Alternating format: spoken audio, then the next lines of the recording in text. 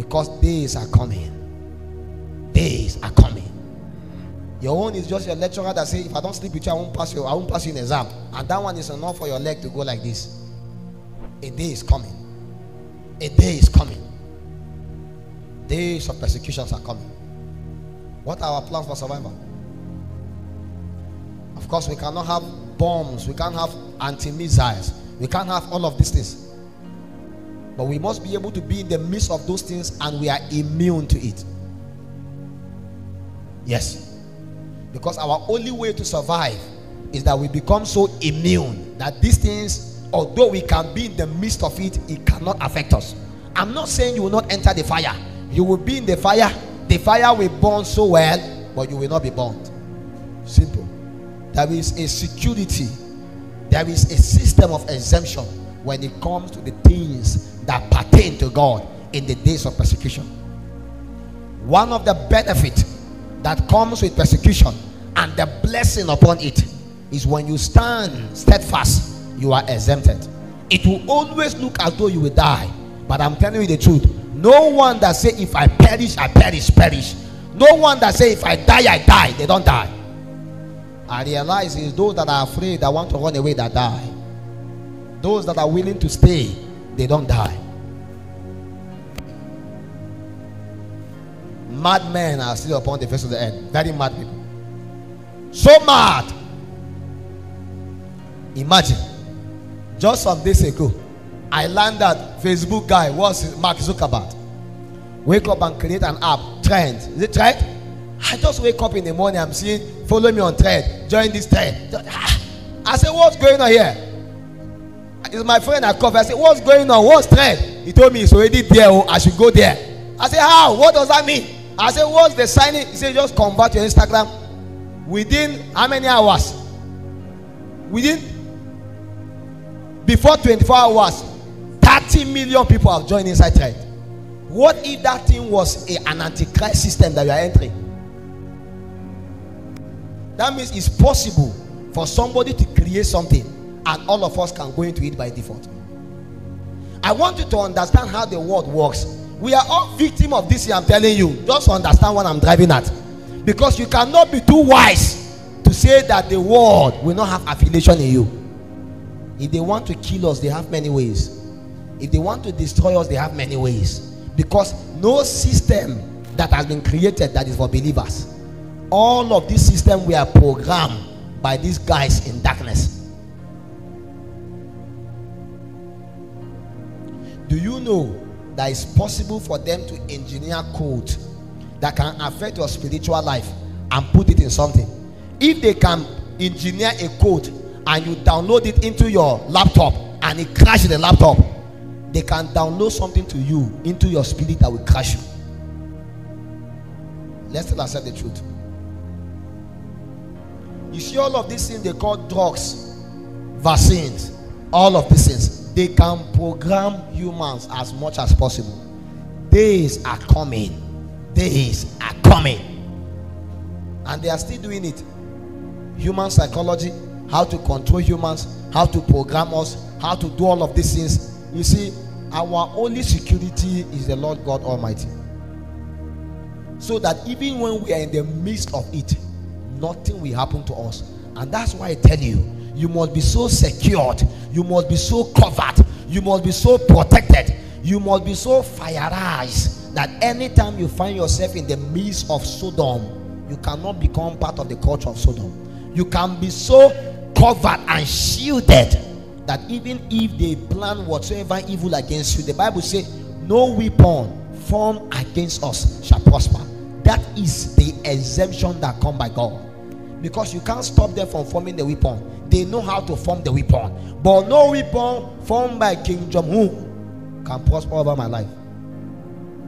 No machine gun, no motor gun, no aeroplane gun can work. But you ask yourself the simple question. You like this? Will knife enter you? Not to talk about gun. Not even talk about nuclear warhead. If they channel a missile towards your direction to kill you, will it work? Then you know that there is serious work need to be done.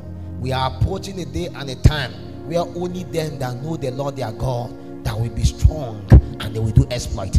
And in these days of persecution, we can only survive by how much more we know the horn of the altar, and how much we can be able to bend ourselves and bend the knees in the place of intercession.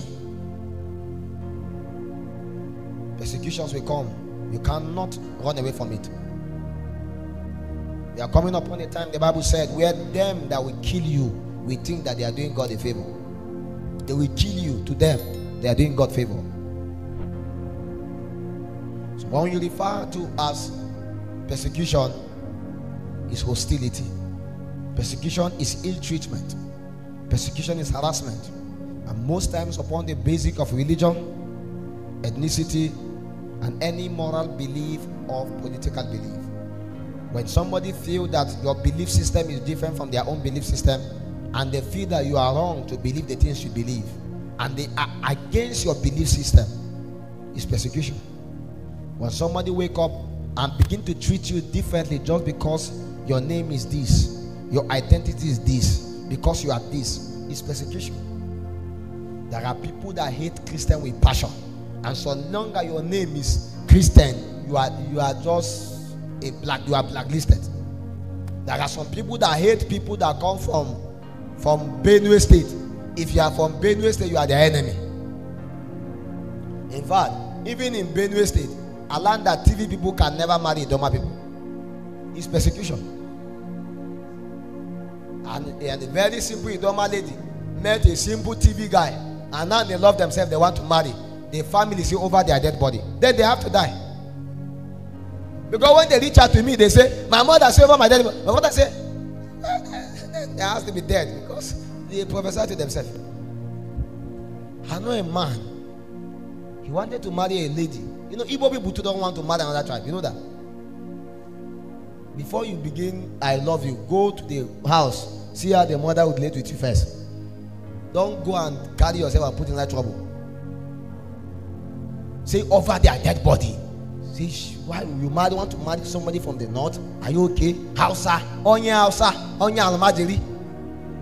To them, everybody in the north is, that's persecution. You are persecuting us, you don't know. You are watching me here. You are from the east, be very careful. All of us here are not Onya Almajiri. Do I look like an Almajiri to you? Most of you are not as intelligent as some people from the north. The pure apostolic and prophetic voices came from the north. Sometimes I go to the west, go to the east. The way they used to, you know, ostracize us like one kind of Boko Haram person coming. It's persecution. I can never marry somebody from the north. Hey! One of those ladies said she want to come for Shekinah, but you know, I'm just feeling as if bomb is blasting everywhere. Where did you saw that picture from? The same way some of you are watching me from the US. You felt everywhere in Nigeria people are putting that kind of picture that they used to use before. A child that is sitting somewhere is about to die. A vulture is about to come and eat him. No, now, no. Haba. Looking at some people as trash. It's persecution. You may not know. We are living in a world where people are despised. People are disdained just because of who they are, where they belong to, what they believe. So you will never marry the person until I die. Where the mother died, the father want to continue with the same thing. Where the father follow and die. Please and please, you need to be able to understand that in life, people are going to challenge what you believe. But when they challenge it, you should not be the one that should give up. You can never win over a person that is not willing to give up. Never. In the days of persecution, we will rise with strong belief and conviction and be willing to challenge the gate of hell. Go with me to the book of Lamentation 3:52. I want to bring you a charge on the joy of persecution, or you can refer to it as the beauty of persecution. It's not bad. See, persecution is not bad. I beg you. When you see it as a bad thing, you are going to lose the strength to be able to fight. When David approached Goliath, Goliath began to persecute him. Who are you, small boy? If I blow air on you, you will fall down. Well, he was boasting in his strength. He never knew that David came in the name of the Lord. And the person he was persecuting, immediately when he went against him, he went down. Many of you that people are insulting and persecuting you, let me tell you, you are better than them. I realize most people that people talk against and criticize, the people are better than them. But the goal of those ill treatment, those talks, those harassment is to make you lose that your originality so that they can win over you. So Lamentation 3:52. Say, my enemies chase me sore, like a bird without cause. Say, they have cut off my life in the dungeon and cast a stone upon me. Waters flow over my head. And then I said, I am cut off. I call upon thy name, O Lord, out of the low dungeon. Thou hast heard my voice. Hide not thy ear at my breathing. He added again, at my cry. This was the prophet named Jeremiah. Prophet Jeremiah is a major prophet in scripture. I've explained to you who are major prophet. As a major prophet in scripture, he was part of the prophet that was persecuted so much. In fact, he was so persecuted that he wrote a book referred to as the Book of Lamentation. Mind you, lamentation is an English word. It's not anything. It's a word for cry and cry and cry, cry, cry. It's a cry, cry prophet. Jeremiah is a what? Cry, cry prophet. Because he's a prophet that he's in jail today. Next day, as he come out, he enter again. He will come out, he will enter again. He will come out. Not because of anything, because he's speaking the word of life. And when he found himself in the low dungeon, in the pit, he cried unto God.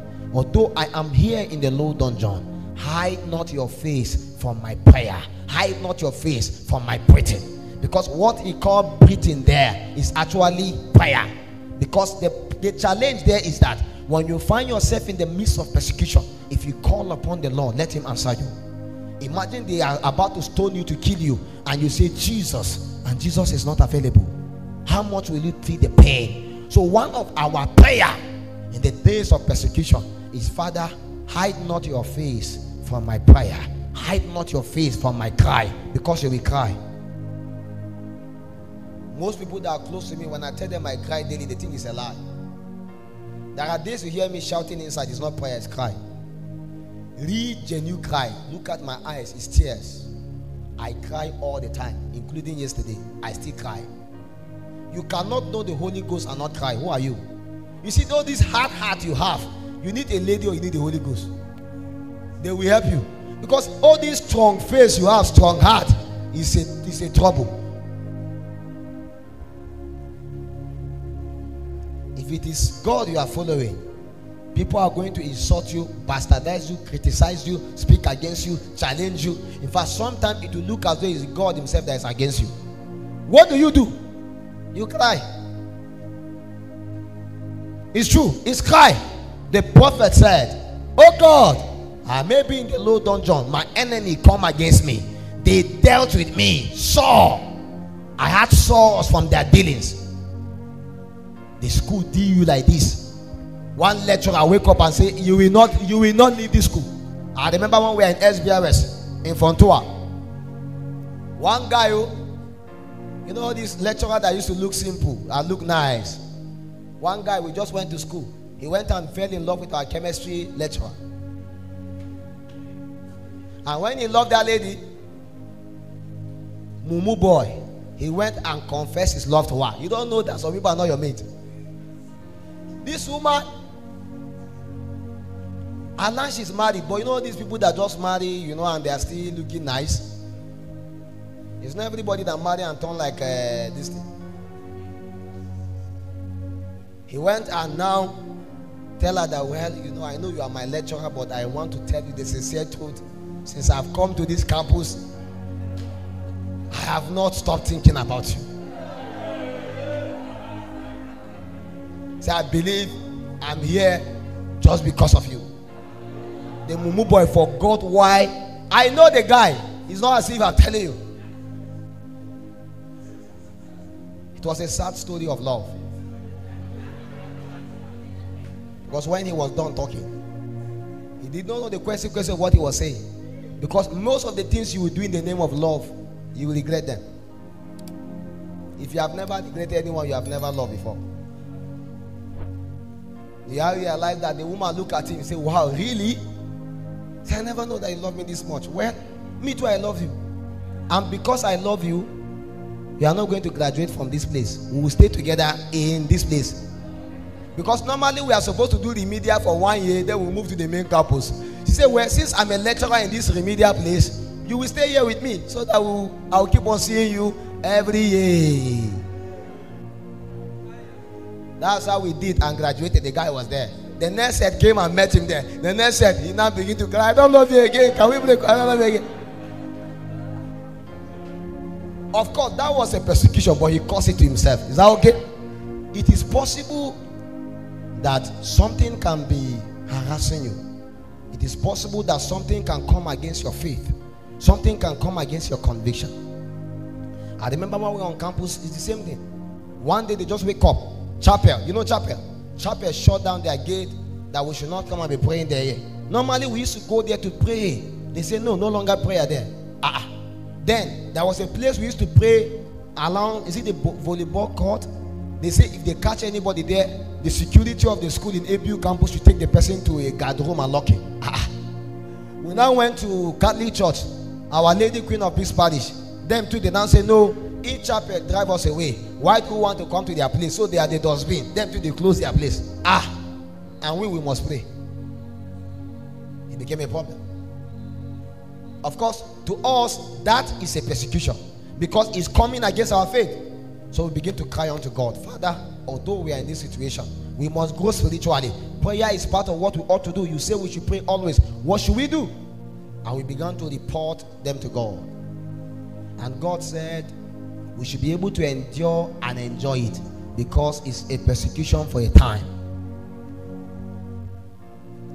Do you know that many of us that went to pray, people like them, Dorcas and the rest, sometimes we'll go to pray, they will come and arrest us and pack us and put us inside their Hilux car and drive us straight to the guard room.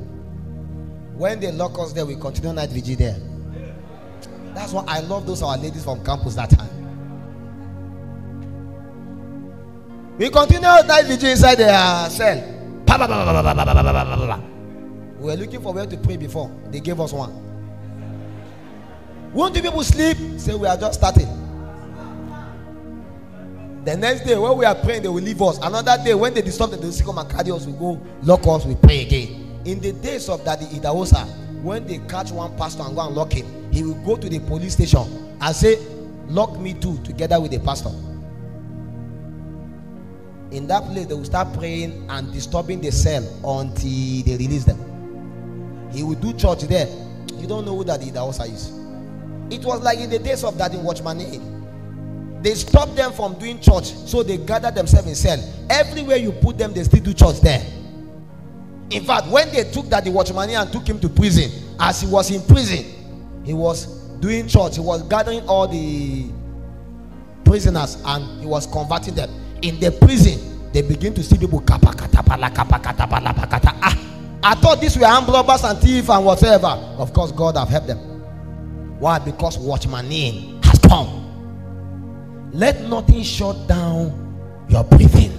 Although I am in the Lord dungeon, Jeremiah said, hide not your face from my breathing. When they locked the apostle in jail, the Bible said they gathered together, they sing song, they pray, and the Holy Ghost came down. When the Holy Ghost come down, you must be set free. You can change the mechanism, but don't stop doing what you are doing. If they put you inside water and they say die there, die praying. It's more better. I remember that story while I read the story of Daddy Watchman In, that when they lock him inside there, later on they felt, since he's converting all of these people, what should we do? They cut his tongue He said, since they cannot stop him from preaching, they remove his tongue. When they remove his tongue, he carried his pen. He began to write. It was those books that he was writing, normal Christian life, the spirit life, all of those things he was writing there from jail. That is why when you read those books, you won't understand it, because you are comfort. To him, fasting prayer is normal thing, because they don't have any option. It's when they see food that they eat. Have you been in jail before? You cannot say I'm hungry, because there is a time to release food. When that time no come, fasting is constant. And when you eat, you don't have a kitchen to go and cook. When you are not hush puppy. So you need to be able to understand that in the days of persecution, all the things you call an advantage is taken away, and you only survive by cry and by breathing. Don't be ashamed of your cry. Cry very well. It's part of what prophets do in those times.